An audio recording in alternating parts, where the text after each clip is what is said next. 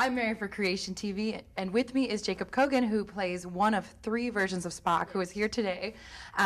Tell us, what was the audition process like? The audition process, I mean, it wasn't that intricate. I just, because I live in New York, and the company was in LA, so I went in, took an audition, except the movie was very secretive, so on the script, instead of saying young Spock, it said young Gil, you know, because they couldn't let anyone find that script. So could you take the script home, or did you have to read it just there? No, we had to.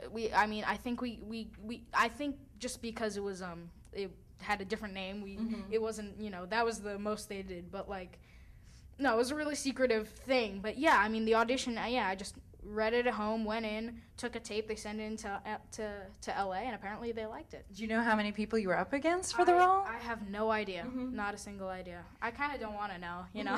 What was your initial reaction once you found out you got the role of Spock, young Spock?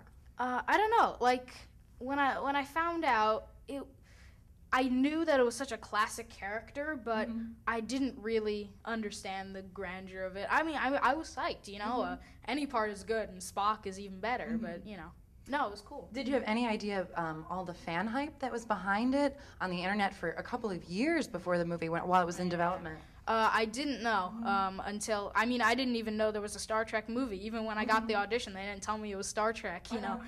But after I found out, you know, on the set especially, like someone would get a photo of the corner of someone's sleeve and it would leak on the internet and everyone would flip out, and I realized that there was a lot of hype about this movie. Now, did they do a screen test of you with the haircut and the eyebrows shaved, or did you just have to go in and do that when you shot the movie? No, I just went in and, you know, they chopped off my hair, shaved off my eyebrows, and that must have been weird. I think they knew what they were, I mean, they knew what they had to do, but they didn't do any testing or anything like that. They just said, okay, go in and get, you know. And you had to go back to school after filming like that? I did. I had to go back to school and spent 2 months with, you know, a terrible haircut and terrible eyebrows.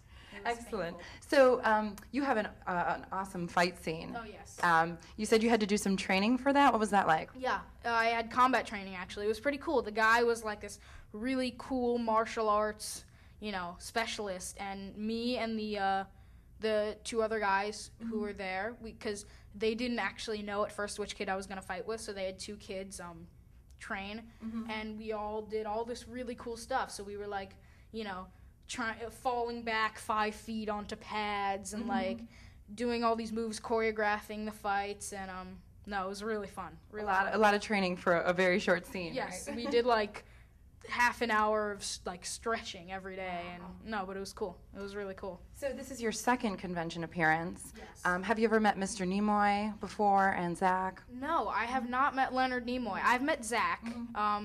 Zach I met on the set, and you know, at the premiere, and I just saw him here.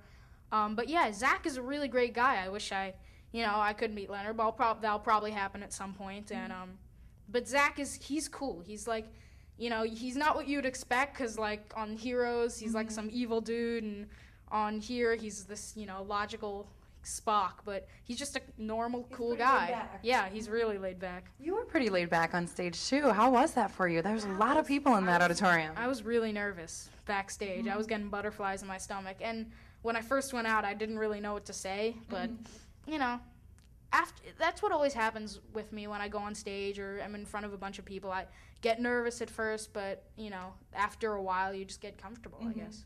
So you think this will be a lifetime thing for you, that people will be wanting you at conventions or wanting your autograph just for Star Trek? I don't know. I mean, I'll have to see how far the effect of being in a movie for 2 minutes goes, but you know, if this is what's happening already, you know, I'm sure after a while something like that's going to happen, yeah. Did you get to keep anything from the set, your ears or anything? Not at all. That's, you know, the set was really secretive, and I tried.